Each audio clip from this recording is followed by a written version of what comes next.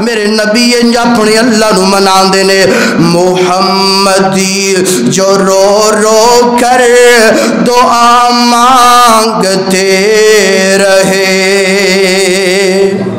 محمدی جو رو رو کر دعا مانگتے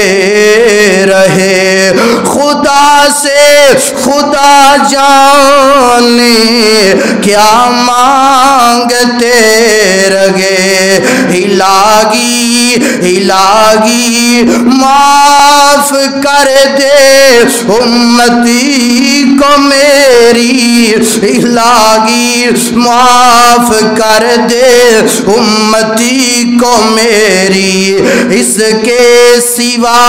اور کیا مانگتے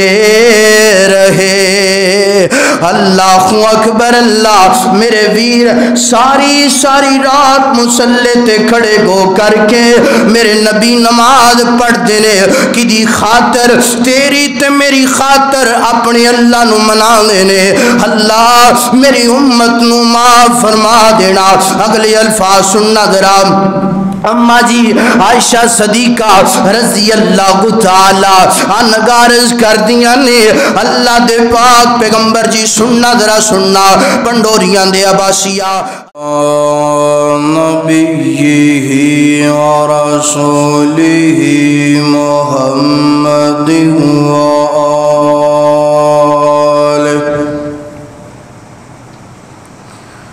وصحبه الذين ساروا في نصرة دينه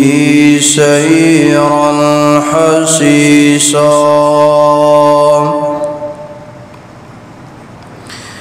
وعلى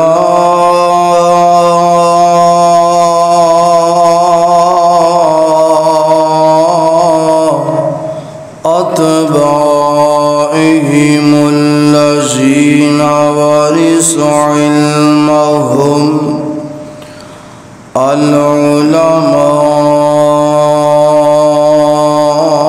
العلماء ورثة الأنبياء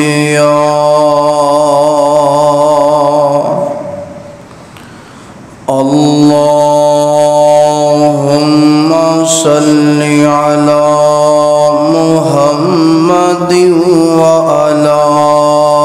آل محمد كما صليت على إبراهيم وعلى آل إبراهيم إنك حميد مجيد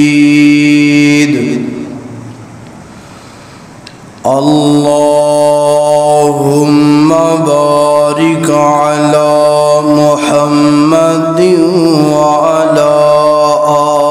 آل محمد كما باركت على إبراهيم وعلى آل إبراهيم إنك حميد مجيد قالوا سبحانك لا علم لنا إلا ما علمتنا إنك أنت العليم الحكيم رب اشرح لي صدري ويسر لي أمري واحلل عقدة من لساني يفقه قولي اللهم إني أسألك علما نافعا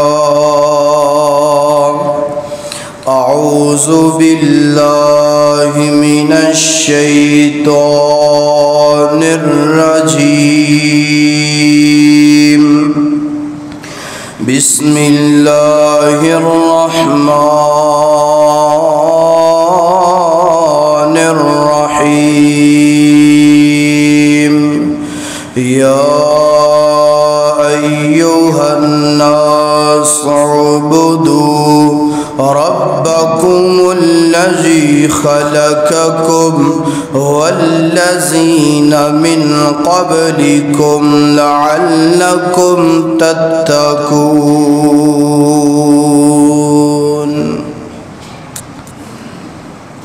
ہر قسم دی حمد و ثنا اللہ جل شانہ دی ذات اقدس واسطے ہے۔ درود و سلام آقا کائنات سید الاولین والآخرین، امام اعظم، امام کائنات، امام المرسلین، امام المجاہدین، جناب محمد الرسول اللہ صلی اللہ علیہ وآلہ وسلم دی ذات اقدس و اطہر و اعلیٰ و بالا واسطے۔ حضرات محترم، آج دے اس دور اندر اسی لوگ دنیا دی لذت دے اندر اپنے آپ نو مست کر چکے ہیں۔ عبادت دی لذت تو اسی دور ہو چکے ہیں۔ انج کہہ لو کہ دنیاوی شوق پورے کرن واسطے اسی اپنی جد و جہد کر رہے ہیں، مگر عبادت دا جو شوق ہے وہ ساڑھے دلاں چوں نکلدا جا رہے ہیں۔ حضرات محترم، مثال عرض کرنا چاہنا، دنیا کے انسان کوئی بھی کاروبار کرنا چاہے، کاروبار تو بعد او دے اندر شوق نہ رکھیا جائے، اس کاروبار نو ذوق دے نال آگے بڑھایا نہ جائے،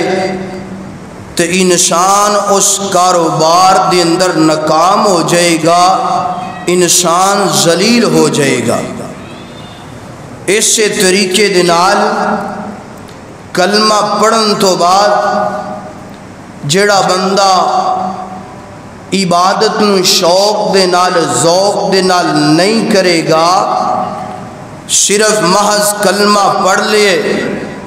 تے کلمہ پڑھن تو بعد نماز نہیں پڑھنی، روزہ نہیں رکھنا، زکوٰۃ نہیں ادا کرنی، ذکر و اذکار نہیں کرنا، قرآن نہیں پڑھنا، ایسا بندہ بھی ناکام ہو جائے گا، او دی دنیا بھی تباہ ہے، آخرت بھی تباہ ہے۔ جیڑا بندہ کلمہ پڑھن تو بعد عبادت دے اندر اپنا شوق پیدا نہ کرے، کلمہ پڑھن تو بعد عبادت دے اندر دل لگی نہ پیدا کرے۔ حضرات محترم، جس نبی دا اسی کلمہ پڑھے ہے نا، اس نبی نو کتنا عبادت دا شوق ہے، وہ نبی کتنے احسن طریقے دنال عبادت کر دے۔ آئیے آپ علیہ السلام دا طریقہ سماعت فرمائیے۔ غار ہرا ہے، آپ علیہ السلام ایک ماہ ایک مہینہ غار دے اندر جا کے قیام کریا کر دے، رکوع کریا کر دے، سجدہ کریا کر دے۔ کیونکہ میرے پاک پیغمبر نو عبادت دا شوق سی، تے آج سانو بالکل عبادت دا شوق نہیں رہ گیا۔ حضرات محترم، جس نبی دا سی کلمہ پڑھے تے امتی ہون دا حق ادا، بولو، امتی ہون دا حق ادا کرنا چاہیے کہ نہیں؟ امتی ہون دا حق کنج ادا ہوئے گا جدو سی اپنا عبادت دے اندر شوق پیدا کرانگے، ذوق پیدا کرانگے۔ اذان پڑھنی شوق نہ چاہیے، اقامت شوق نہ پڑھنی چاہیے، نماز ذوق دے نال پڑھنی چاہیے، روزہ شوق دے نال رکھنا چاہیے، حج شوق دے نال کرنا چاہیے، عمرہ شوق دے نال کرنا چاہیے، نفل و نوافل شوق دے نال پڑھنے چاہیے نے، قرآن ذوق دے نال پڑھنا چاہیے، وضو شوق دے نال کرنا چاہیے۔ کیونکہ میرے پاک پیغمبر نے عبادت دے اندر شوق پیدا کیتے تے سانو بھی چاہیے عبادت دے اندر شوق پیدا کریے۔ اور یاد رکھو جیڑا بندہ عبادت دے اندر شوق پیدا کر لیندے، عبادت دے اندر جیڑا بندہ شوق پیدا کر لیندے، عبادت دے اندر جیڑا بندہ اپنے مالک نو راضی کرنا شروع کر دیندے، اللہ او دے واسطے دنیا آسان کر دیندے نے۔ دنیا کی کر دینے؟ آسان۔ اس بندے نو مالک دنیا دے اندر عزتاں کامیابیاں عطا فرما دیندے نے۔ اور رب کعبہ دی قسم اٹھا کے بات کرنا چاہنا باوضو ہاں الحمدللہ، جیڑا بندہ عبادت چور، بات سمجھنا ذرا، جیڑا بندہ عبادت چور ہے، عبادت دے اندر دل لگی پیدا نہیں کردا، عبادت نو ذوق دے نال نہیں کردا، اللہ دی قسم ہے او بندہ دنیا تے بھی ذلیل ہے، آخرت اندر بھی ذلیل ہے۔ زمانے دا امیر ترین انسان کیوں نہ ہوئے، اگر عبادت نہیں کردا تے ذلیل ترین انسان ہے۔ حضرات محترم، عبادت کیجئے شوق سے، عبادت کیجئے ذوق سے۔ آج دے مضمون دا نام ہے، ذہن نشین فرما لو، شوق عبادت۔ عبادت کیجئے شوق سے، عبادت کیجئے ذوق سے۔ اللہ دے حضور دعا ہے اللہ تعالی سانو ساریاں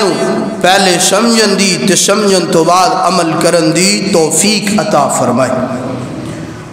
میرے اور تساں دے پیر و مرشد جناب محمد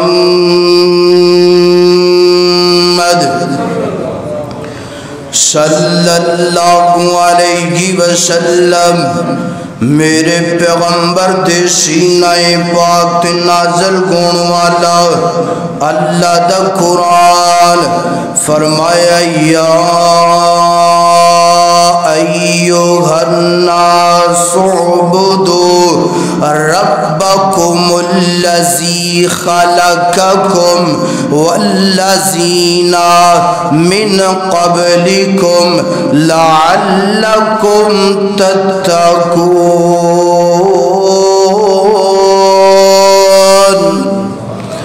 اللہ اکبر، اللہ ترجمہ سننا، ترجمہ سننا۔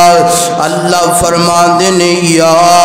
ایھا الناس اعبدوا۔ اللہ تعالیٰ نے نا اس مقام تے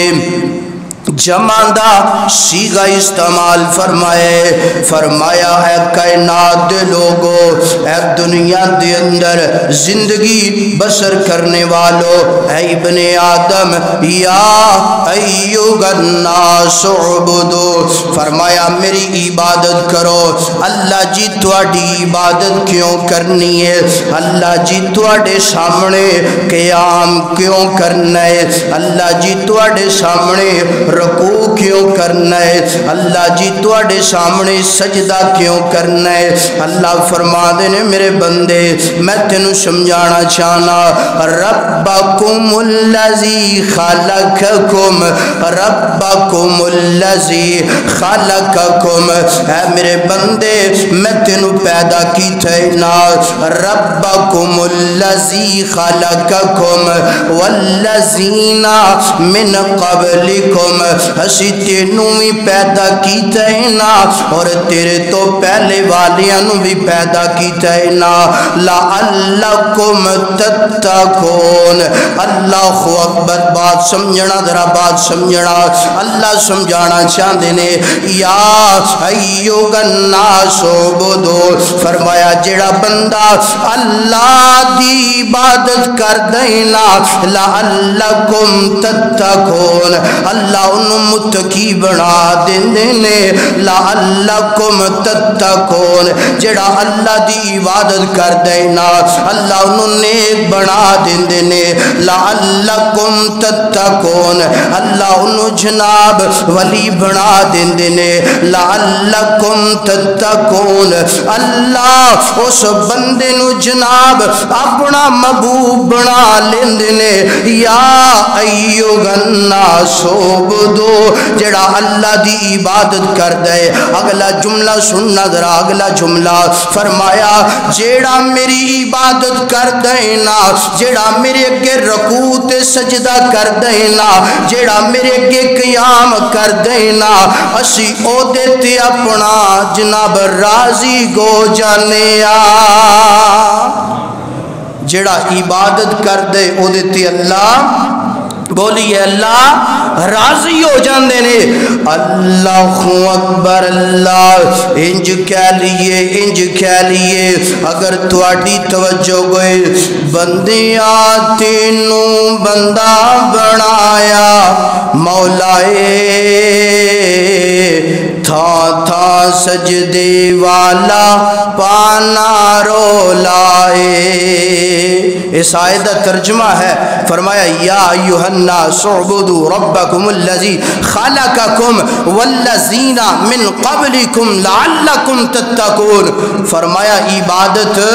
ساڈی کرنی ہے کیوں کیونکہ اسی تینوں پیدا کیتے بندیاں تینوں بندہ بنایا مولائے تھا سجدے والا پانا رولائے مشکل سرتے آوے کون ٹال دائے مشکل سرتے آوے کون ٹال دائے ڈگدا سنبھلے کون سنبھال دائے اونوں راضی کر لے کادا اولائے بندیا تینوں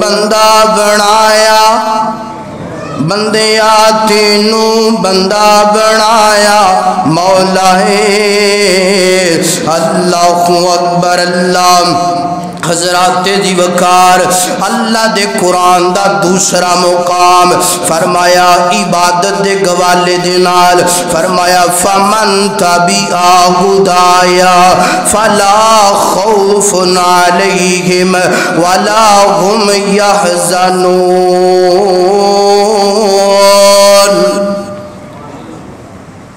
اللہ اکبر اے بڑی جناب کہہ لو پریشانی ہے ایک بندہ باہروں آندا ہے سارے اودے وال دھیانے لگ جاندے ہیں ایک بندہ پکھا چلاندا ہے سارے ادھر دھیانے لگ جاندے ہیں میرے بھائی انج نہ کریا کرو میں تواڈے سامنے آن تے تسی میرے وال توجہ کریا کرو جو مقصد لے کے آندے ہو نا وہ مقصد اپنا پورا ایتھے اسی اے تے ویکھن نہیں آندے کنے بندے آئے نے کنے پکھے چلن ڈے کنیاں لائٹاں چلن اسی ایتھے مقصد لے کے آنے کچھ سمجھئے تے کچھ سمجھائیے اللہ تعالیٰ سانو عمل کرن دی توفیق عطا فرمائے اللہ اکبر اللہ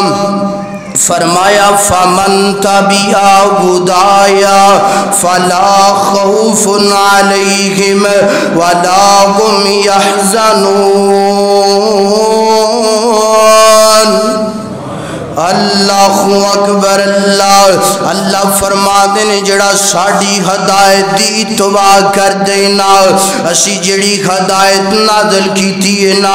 جڑا بندہ او دی اتباع کر دینا فلا خوف علیہم ولا هم یحزنون انہوں کسے قسم دا خوف نہیں انہوں کسے قسم دا غم نہیں سننا ذرا سننا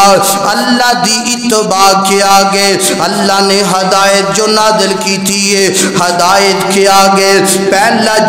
جو اللہ نے ہدایت نازل کی تھی اللہ دا قرآن گئے نبی دا فرمان گئے عبادت گئے فرمایا جڑا بندہ عبادت کرن لگ پیندینا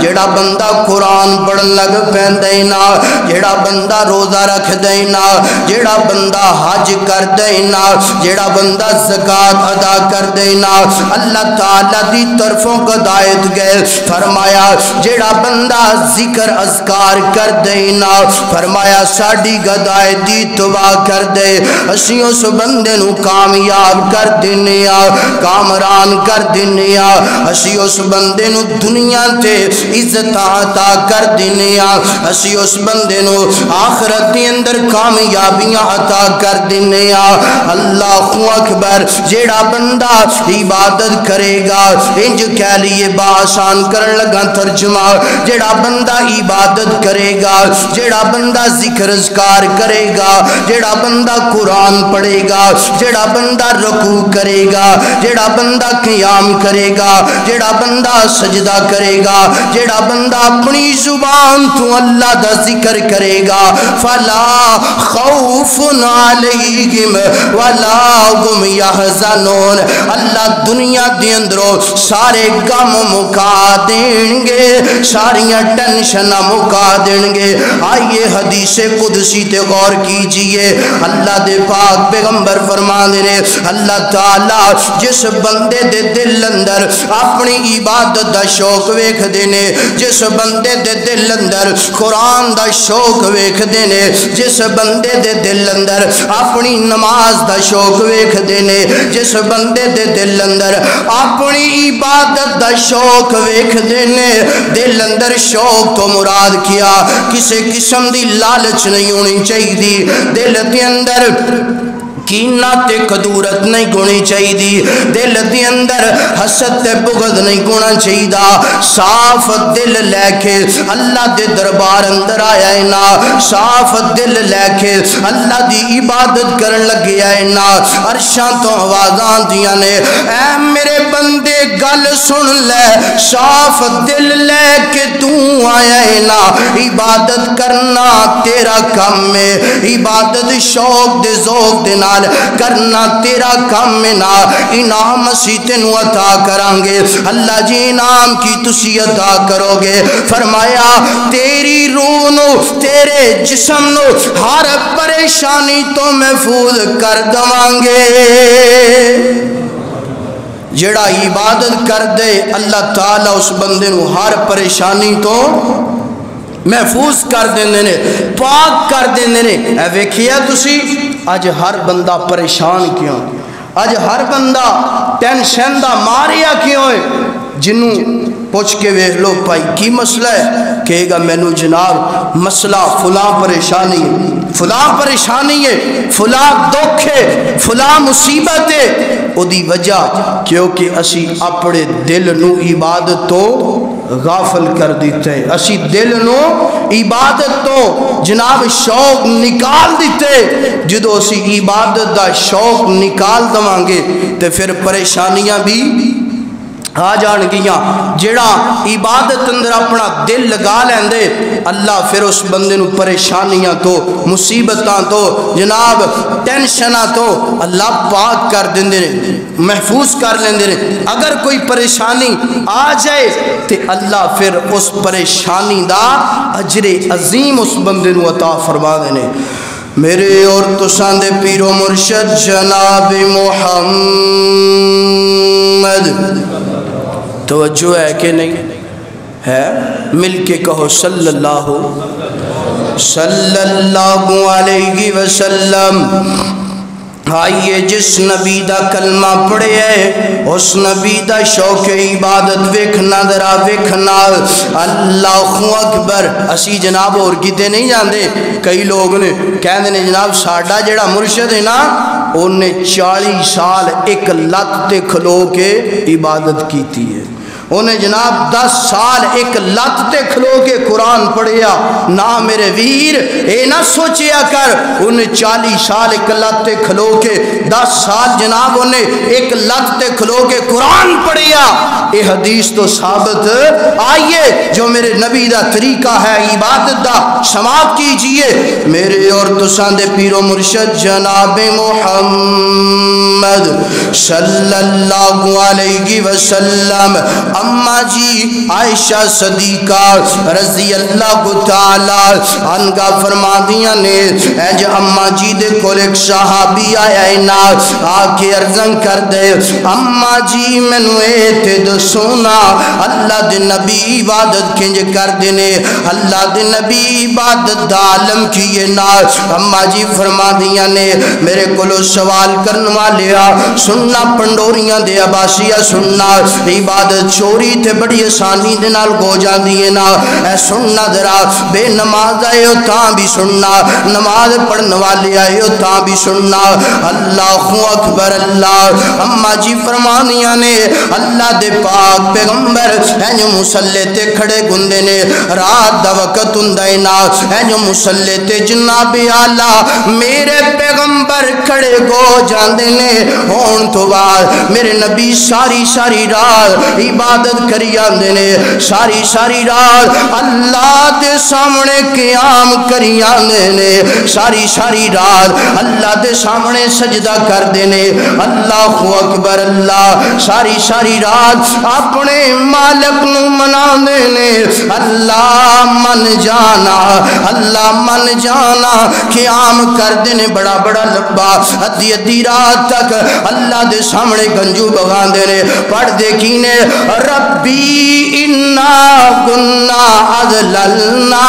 کثیرا من الناس فمن تبعنی فإنه منی ومن عصانی فإنک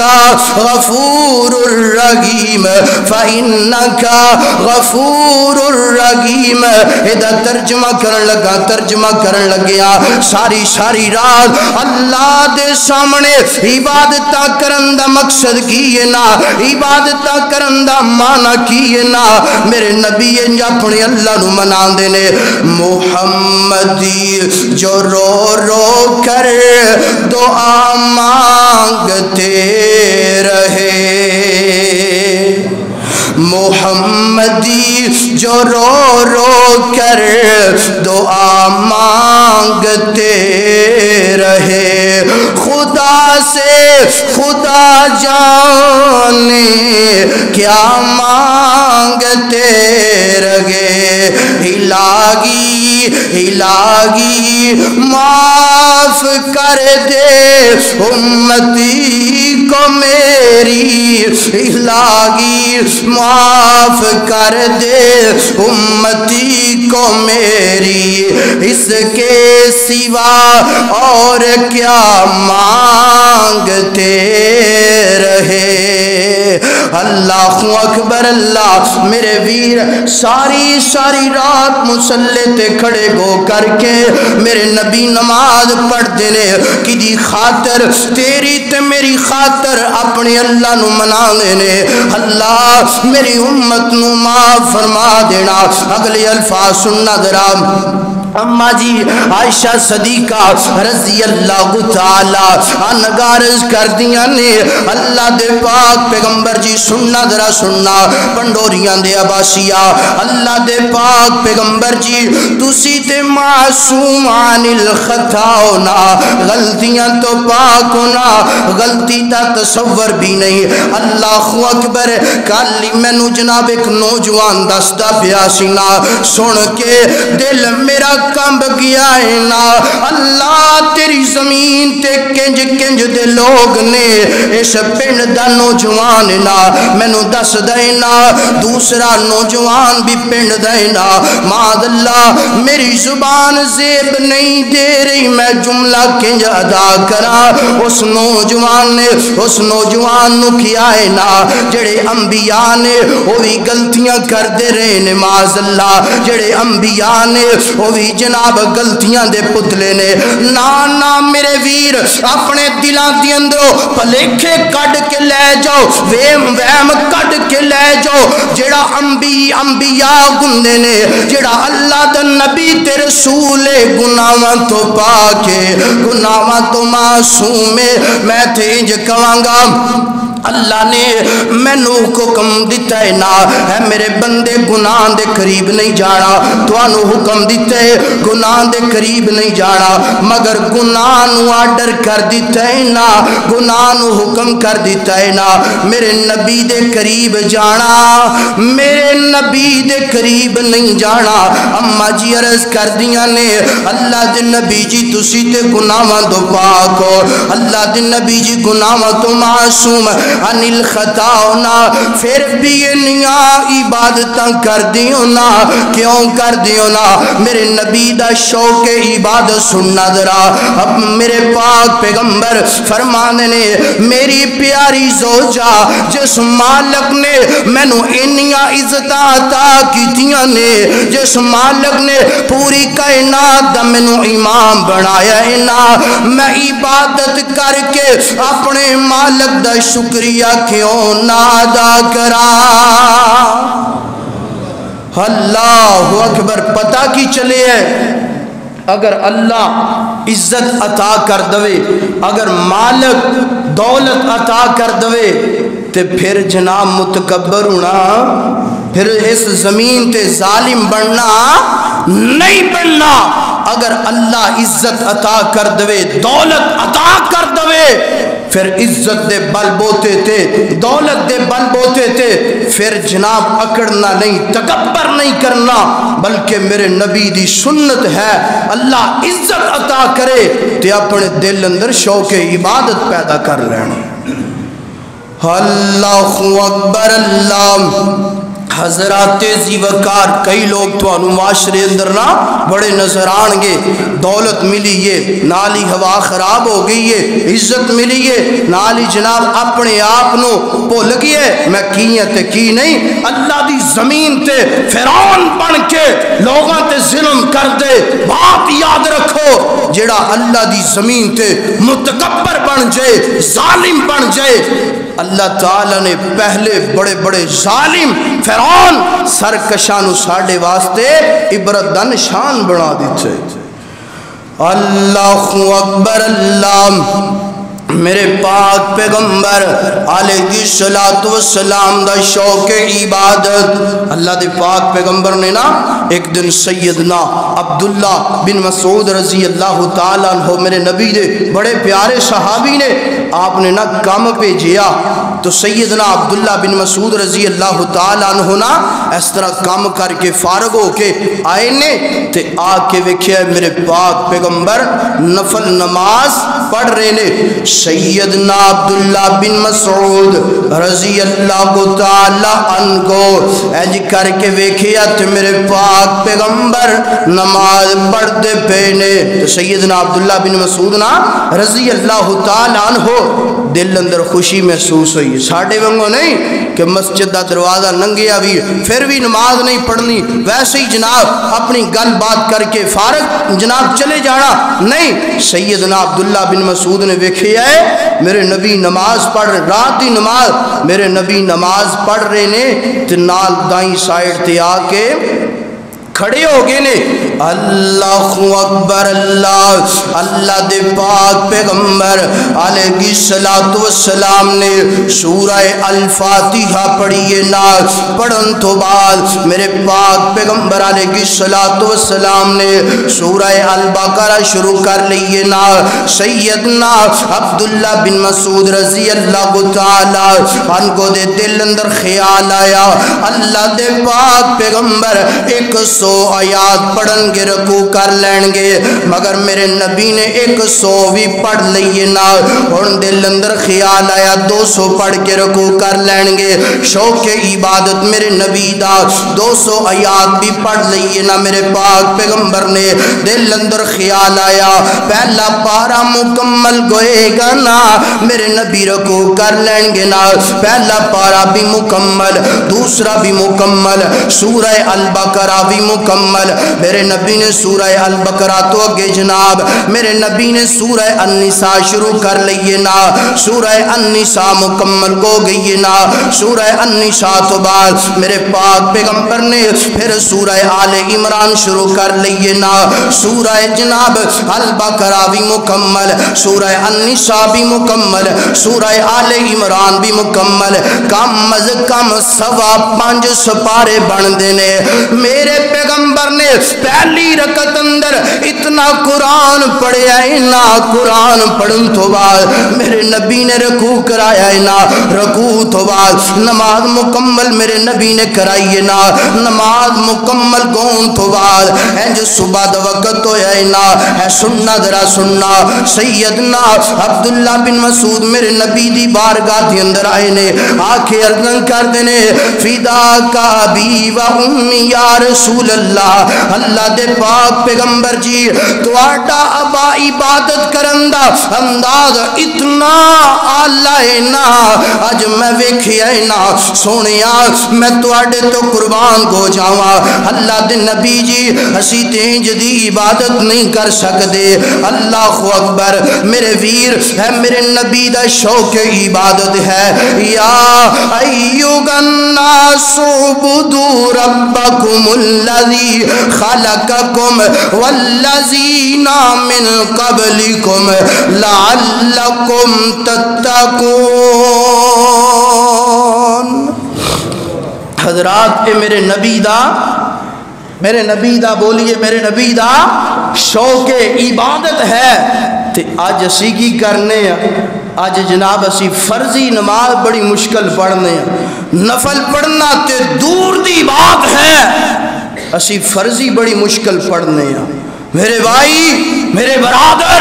بات یاد رکھیے، اگر تیرے دل اندر عبادت دا شوق نہیں، قرآن نماز روزہ حج زکات دا شوق نہیں، سمجھ لے تو اللہ دی زمین تے ٹردہ پھردہ اللہ دا نافرمان بندہ ٹر رہے ہیں۔ جڑا بندہ عبادت آج اسی فضول وقت اندر جناب فضول گوئی اندر گھنٹے اسی جناب اپنے ضائع کر دینے ہیں، مگر نماز پڑھ نماز کسے نو کہیے نا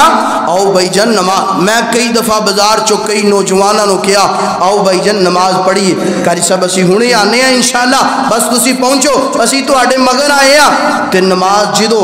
سلام پھیریے ویکھیے تے او نوجوان صاف اندر نظر نہیں آندے۔ میرے بھائی اپنے دل اندر اپنے ذہن اندر شوق عبادت پیدا کر، عبادت کا شوق پیدا کر، اگر کچھ بڑھنا چاہنا ہے، اگر کامیاب ہونا چاہنا ہے تو پھر آج تو بعد کی کرنا ہے، آج تو بعد کی کرنا ہے، اپنا شوق اپنا ذوق عبادت اندر پیدا کرنے۔ اے تے میرے نبی دی بات ہی نا، آؤ میں اپنے نبی دے یاراں دی اپنے امامہ دی بات سناواں، میرے نبی دے یار میرے نبی دے جان باز میرے نبی دے پیارے صحابہ کنج نماز پڑھیا کر دے سن۔ میرے اور تسان دے پیر و مرشد جناب محمد صلی اللہ علیہ وسلم سیدنا علی رضی اللہ تعالی عنہ کون نے میرے نبی دے دماد نے، کون نے حسن و حسین دے بابا نے، کون نے سیدہ فاطمہ دے خامد نے۔ اللہ اکبر اللہ۔ اور یار مینوں نا ایک نوجوان کہندا قاری صاحب تسی شان علی بیان نہیں کیتی، وہ دی وجہ اسی سننا چاہنے ہیں میں پیغام دینا چاہنا میرے بھائی میرا عقیدہ میرا ایمان شان علی دے بارے میرا ایمان ہے میرے سر دا تاج سیدنا علی نے میریاں اکھیاں دا جناب تارا سیدنا علی نے میرے دل دا سکون سیدنا علی نے میرا ایمان سیدنا علی رضی اللہ تعالی عنہ نے اللہ اکبر رمضان اندر نا انشاءاللہ سیدنا علی رضی اللہ تعالی عنہ دی شان سناواں گے کہو انشاءاللہ اللہ اکبر اللہ سیدنا علی رضی اللہ تعالی عنہ دا جناب زمانہ نہ وقت نہ دور خلافت امیر المؤمنین سیدنا علی رضی اللہ تعالی عنہ نے اللہ اکبر اے جنا روم دے بادشاہ نے کچھ جسوس بھیجے نے کہ جاؤ مدینے دے اندر نا جا کے پتہ کر کے آؤ مسلمانہ دا انداز کیے اٹھن دا بیٹھن دا سون دا جاگن دا کھان دا پین دا زندگی کنج گزار دینے یعنی پوچھن تو مراد کہ یعنی کہ جتنے بھی کفار غیر مسلم آئے نے آج تک مسلمان تے غالب نہیں ہو سکے ایدی وجہ اس روم دے بادشاہ نے بھیجیا اس طرح جسوس آئے نے اللہ اکبر اللہ مدینے دے اندر اینج کچھ دن گزارے نے مسلمانہ دی جسوسی کی تھی نا کرن تو بعد بات سننا ذرا کرن تو بعد اپنے علاقے دے اندر واپس گئے نے جا کے کہہ دینے بادشاہ گل سن لے تو انہاں تے غالب نہیں آ سکدا انہیں کیا ایدی وجہ کی ہے اتنے یقین نال تسی کنج کہندے ہو نا تسی غالب نہیں آ سکدے انہاں جسوساں نے کیا گل سننا ذرا انہاں جسوساں نے کیا مسلمان رات دے راہب نے دن دے مجاہد نے رات نو مسلیاں تے کھڑے گندے نے دنے جہاد کر دینے رات نو اپنے اللہ نو منا دینے دنے کفار دا مقابلہ کر دینے اللہ اکبر اللہ اے جناب کہہ دینے بادشاہ گل سن لے رات نو جدوں اپنے مالک دے سامنے کھڑے گندے نے رات نو جدو مسلیاں تے عبادت کر دینے اینا اکھاں دی اندروں ہنجوان دیاں لڑیاں نکل دیاں پیاں گندیاں نے قرآن دیاں تلاوتاں دی آواز آندی پئی ہوندی ہے نا رات نو اپنے مالک نو منا دینے کہندے جناب اے جسوس کہندے نے بادشاہ جنی دیر تک انہاں دے دلاں دی اندروں عبادت دا شوق ختم نہیں گئے گا پوری دنیا دی طاقت انہاں تے غالب آ سکدی نہیں آ سکدی اور بڑے ہی درد دل دے نال بات کرنا چاہنا آج ساڑھے تے غالب آ چکے ہیں آئے نے کہ نہیں آج ساڑھے تے غیر مسلم دی طاقت غالب آ چکی ہے او دی وجہ کیونکہ اسی عبادت دا شوق ختم کر دیتے ہیں کیوں ساڑی نماز وہ نماز نہیں رہ گی قرآن پڑھن دا طریقہ پہلی بات اسی قرآن دے قریب آندے ہی نہیں اگر کوئی پڑھ دے جناب 10 دنوں تو بعد مہینے تو بعد سال تو بعد قرآن نو ہاتھ لگایا جاندے اگر کوئی پڑھ دے تے جناب یاسینہ پڑھنی شروع یعنی کہ ایسے مراحل تے یاسین پڑھنی یاد آ جاندی ہے جدو کوئی جناب قبرستان جا کے یا کوئی پیٹ دا معاملہ ہوئے میرے بھائیو اسی عبادت دا شوق ختم کر دیتے تے ساڑھے تے غیر مسلم غالب آ چکی ہے اور یاد رکھو آج مختلف جناب زبانہ تو بات سنی دیئے کوئی کہندہ ہے کہ ساڑھا جناب ملک پاکستان بلیک لسٹ چو ایس انداز دے نال نکلے گا جناب ساڑھا ملک پاکستان پہلے نمبر تے انج آئے گا اہل الحدیث دا ادنا جیا طالب علم پیغام دینا چاہندے بات کرنا چاہندے اگر اپنے ملک نو بلیک لسٹ چو نکالنا چاہندے ہو پہلے نمبر تے لے کے آنا چاہندے ہو ذمہ داری دے نال بات کرنا چاہنا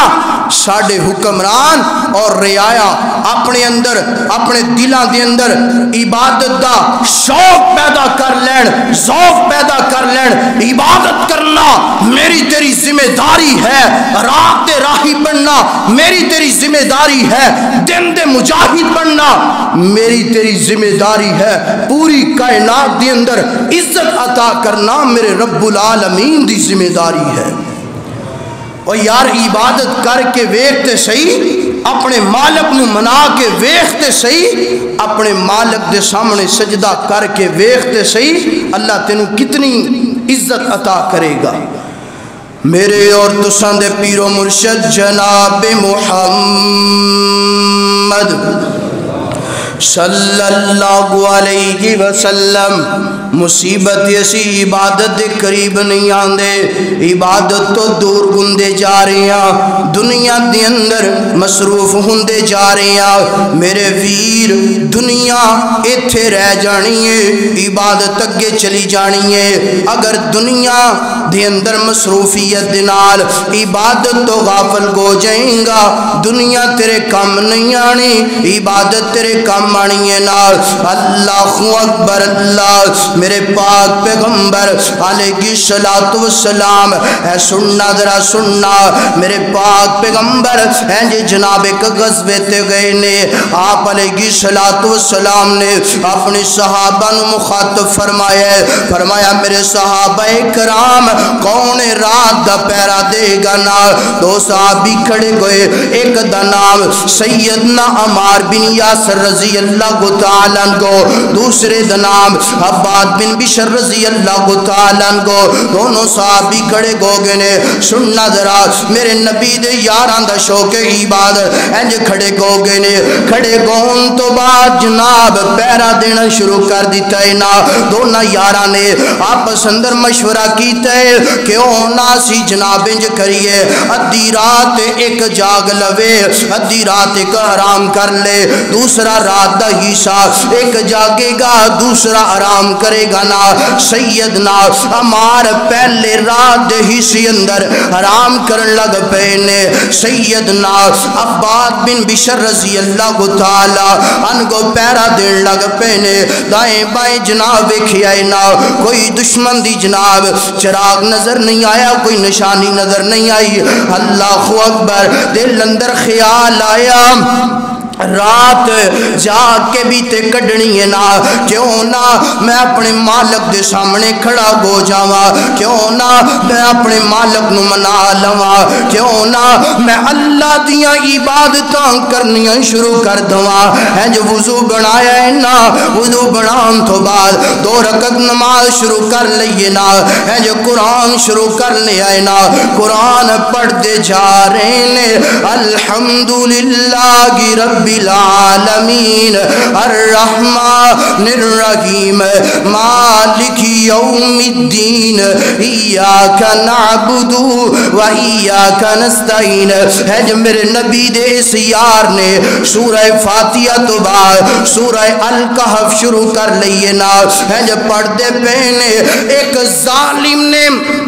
نشانہ بنا کے میرے نبی دے یار نو تیر مارے آئے نا، ہے جو میرے نبی دے یار دے ہے جو جسم تے تیر لگی آئے نا، ہے جو تیر نو نکالے آئے نا تے پھینک دیتا ہے نا، دوسرا تیر ماری آئے نکالے آئے تے پھینک دیتا ہے نا۔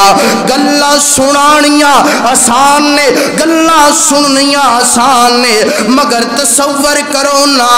یارو کیسا عالم کوئے گا۔ آج سانو تھوڑی جی درد گو جائے تے برداشت نہیں گندی، اے جو تیسرا تیر لگی ہے نا، تیر نکالی ہے، عبادت نو جناب چھوڑیا نہیں، اے جو خون نکلنا شروع ہو گیا ہے نا، اے جو سیدنا عمار بن یاسر نو جا گئی ہے نا، اے جو کھڑے گوئے نے ویکھیا ہے میرے نبی دا یار خون دینا لت پاتے، اللہ دیاں عبادتاں کردہ بھی آئے نا، اللہ دے سامنے قیام کردہ بھی آئے نا، اللہ دے سامنے رکوع کردہ پیا نا یار انہوں نے اس حالت اندر بھی عبادت کی تیئے نا آج اسی جناب خوشی اندر بھی عبادت کرنا گوارا نہیں کر دے ہے جو سیدنا عباد بن بشر نے سلام پھیریے سیدنا عمار نے پکڑی نا پکڑ کر کے کہندے نے میرے ویر میں نو اٹھا لینا سینا میں نو جناب جگا لینا سینا نماز نو چھوڑ دینا سینا سیدنا عباد فرمانے نے میرے ویر عمار بن یاسر میں عبادت کر رہا سا میں نفل پڑھ رہا سا میں رابطہ قرآن پڑھ رہا سا میں نو قرآن پڑھ دیا عبادت کر دیا انہا سرور آندہ پیا سینا میرا دل نہیں کیتا عبادت چھوڑن تے اللہ اکبر اللہ حضرات شوق عبادت پیدا کیجئے اپنے دلان دی اندر شوق عبادت پیدا کیجئے اللہ اکبر اللہ یارو انہوں نے اپنے جسم سے تکلیفاں برداشت کیتیاں نے عبادت نہیں چھوڑی آج ساڑھے جسم سے کوئی تکلیف نہیں کوئی دشمن دا ڈر نہیں پھر بھی جناب عبادتہ نہیں کر دے کیڑا مسئلہ ہے آیا کہ اللہ دی عدالت دے سامنے اسی پیش گناہ کے نہیں گناہ اللہ اکبر اللہ میرے پاک پیغمبر دے کو صحابی میرے نبی دا ایک فرمان سننا پہلے اللہ دے نبی نے فرمایا کائنات دے لوگوں اپنے گرانوں قبرستان نہ بنانا اپنے گرانوں قبرستان نہ بنانا پتہ کی چلیا گران دے اندر قرآن پڑھیا جاندے نا گران دے اندر عبادتاں کیتیاں جاندیاں نے قبرستان دے اندر قرآن نہیں پڑھیا جاندہ قبرستان دے اندر عبادتاں نہیں کیتیاں جاندیاں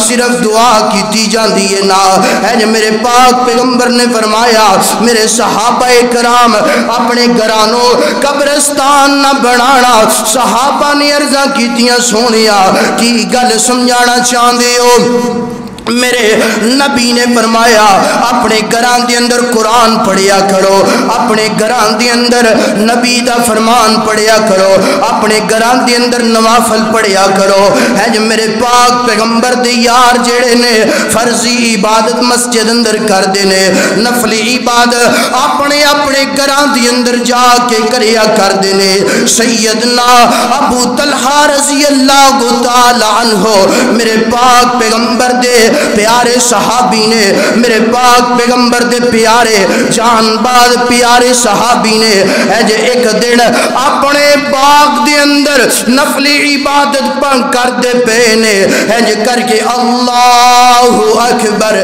نماز شروع کی دیئے نا اے جے سیدنا طلحہ رضی اللہ تعالی عنہ دا باغ جڑا ہے نا بڑا گھنا ہے نا بڑا گہرا ہے نا اے جے بڑی خوبصورت چڑیا جڑی ہے نا اے جو باغ دی اندر داخل گئی ہے نا او دے کلوں نکلیا نہیں جاندہ پیا کدی دائیں جاندی ہے تے کدی بائیں جاندی ہے نا سیدنا ابو طلحہ رضی اللہ تعالیٰ عنہ سننا ذرا میرے نبی دے صحابہ دے شوق عبادت سننا ذرا اے جو میرے پاک پیغمبر دے اس یار دی ایک دفعہ نظر چڑیا تے گئی ہے نا دو دفعہ چڑیا تے نظر گئی ہے نا تین دفعہ چڑیا تے نظر گئی ہے نا مفسرین فرمانے چڑیا بڑی خوبصورت سی نا اللہ دیاں نشانیاں نے اللہ دیاں قدرتاں نے آج بھی کئی چڑیاں نظر آدیاں نے بڑیاں بڑیاں خوبصورت نے انسان دی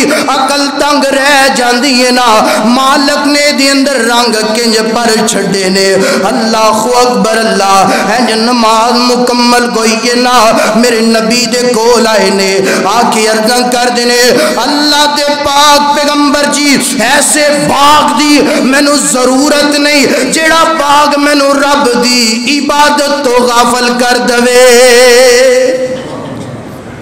اللہ اکبر میرے ویر اے او صحابہ کرام نے جنہاں نو عبادت دے اندر اتنا شوق ہے ایک دفعہ اگر عبادت تو غافل ہو جان پورا باغ ہی اللہ دے رستے اندر قربان کر دیں دینے تے اج ساڈا تے حال ہی ماشاءاللہ انجدہ ہے نا اسی وہ ایک گل ہے نا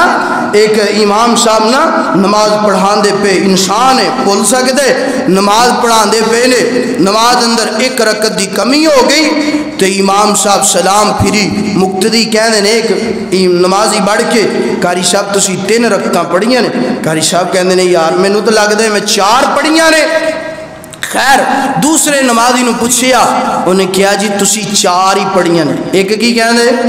3 پڑھیاں نے دوسرا کی کہنے 4 پڑھیے تے قاری صاحب آندے نے حاجی صاحب نو پوچھ لینے حاجی صاحب ماشاءاللہ واہ توجہ نہ نماز پڑھتے نے تے حاجی صاحب دا جواب سننا ذرا حاجی صاحب آندے نے کہ قاری صاحب رکھتا 3 ہی پڑھیاں نے قاری صاحب آندے تسی کس طرح کہہ رہے ہو جناب 3 دکاناں دا حساب نماز دے اندر ہوئے چوتھی دکان دا حساب رہ گئے تے رکھتا بھی 3 ہی ہوئیاں نے حساب اسی سارے دن دا حساب نماز اندر کرنے سارے دن دیاں ضروریات دی لسٹ اسی نماز دے اندر بنانی ہے میرے ویر تیری ایسی نماز دی ضرورت اللہ نو بولیے اللہ نو ضرورت نہیں ہے اگر جس تیری عبادت دے اندر تو غافل ہو جائے تیری عبادت دے اندر دنیا دیاں جناب لذتاں دا خیال ہے ایسی عبادت دی مالک نو ضرورت نہیں ہے اپنی عبادت نو خالص کیجئے اپنے دلاں دے اندر اپنے ذہناں دے اندر عبادت دا شوق پیدا کیجئے آئیے جیڑا بندہ عبادت دا شوق پیدا کر لیندے نا جیڑا شوق نہیں پیدا کرتا زمانے دا ذلیل ترین انسان ہے اور جیڑا شوق پیدا کر لیندے زمانے دا خوش ترین جناب اعلی انسان ہے سننا ذرا میرے اور تساں دے پیر و مرشد جناب محمد صلی اللہ علیہ وسلم آخری نبی دا فرمان بات ختم میرا سلام سننا ذرا سننا خدا را کسی نے پوری توجہ گفتگو دی اندر توجہ نہیں کی تھی اے میرے نبی دا فرمان اپنے دل دیاں تختیاں تے منقش فرما لینا اللہ اکبر اللہ میرے پاک پیغمبر علیہ السلام نے فرمایا جڑا جوانی دے عالم اندر اے سننا نوجوانوں سننا ذرا جڑا جوانی دے عالم اندر فل کڑیل جوان نا قرآن پڑھ دینا میرے نبی دا فرمان پڑھ دینا نماز پڑھ دینا روزہ رکھ دینا حج کر دینا زکاة ادا کر دینا نوافل دی جناب پابندی کر دینا اللہ اکبر اللہ دے پاک پیغمبر فرما دینے جڑا بندہ جوانی دے اندر اپنے دل دے اندر عبادت دا شوق پیدا کر لیندے عبادت دا ذوق پیدا کر لیندے نا سننا ذرا پنڈوریاں دے عباسیہ اللہ دے نبی فرما دینے کل قیامت دا دن گوئے گا اللہ دا عرش لگیا گوئے گا اللہ دی عدالت لگی گئے گی نا جو ساری دنیا جمع ہوئے گی نا ہر بندہ کہہ رہا ہوئے گا رب نفسی ہر بندہ اسے یہی کہہ رہا ہوئے گا اللہ مینوں بچا لے اللہ مینوں بچا لے فرمایا جڑا دنیا تے اللہ دیاں عبادتاں کرتا رہا ہے نا اللہ ہے اپنے عرش تے مستوی کون گے اللہ اس بندے نو آواز دے کے بلان گے اوے نوجواناں دنیا تے میریاں عبادتاں کرتا رہا ہے نا اوے بندیا دنیا تے قرآن پڑھتا رہا ہے آج ویکتے صحیح نا ہر بندہ سورج دی گرمی اندر اپنے اپنے پسینے دی اندر شراب بورے نا آنا دنیا تے تو اپنے دل اندر عبادت دا شوق پیدا کیتا ہے نا قرآن پڑھن دا شوق پیدا کیتا ہے نا حدیث پڑھن دا نماز روزہ حج زکات ذکر اذکار کرن دا شوق پیدا کیتا ہے نا آج اسی تینوں انعام دینا چاہنے اللہ کی انعام دینا چاہندے ہو اللہ فرمان دینے میرے بندے آج میرے عرش دے نیچے کھڑا ہو جا تینوں سورج دی گرمی پریشان نہیں کرے گی جیڑا بندہ جوانی اندر عبادت دا کی کر دے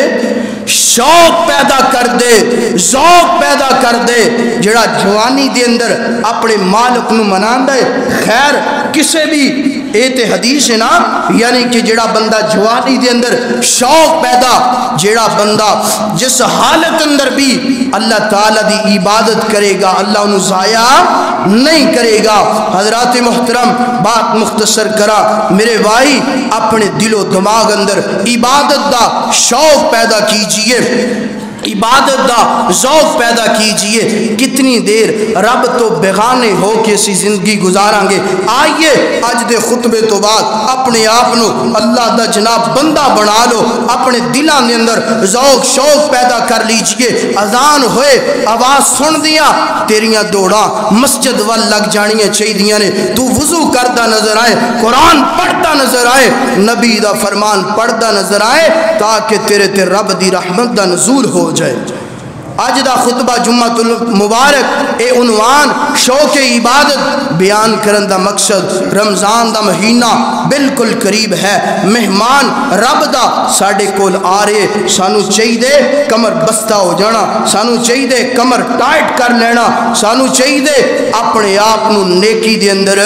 مصروف کر لینا۔ میرے بھائی پتہ نہیں اے دن اے ایام آئندہ آنے نصیب ہونے نے کہ نہیں ہونے، اپنے آپ نو وعدہ کر کے اٹھئے اللہ دے نال آج تو بعد اپنے دلان دے اندر عبادت دا کی کرنا ہے،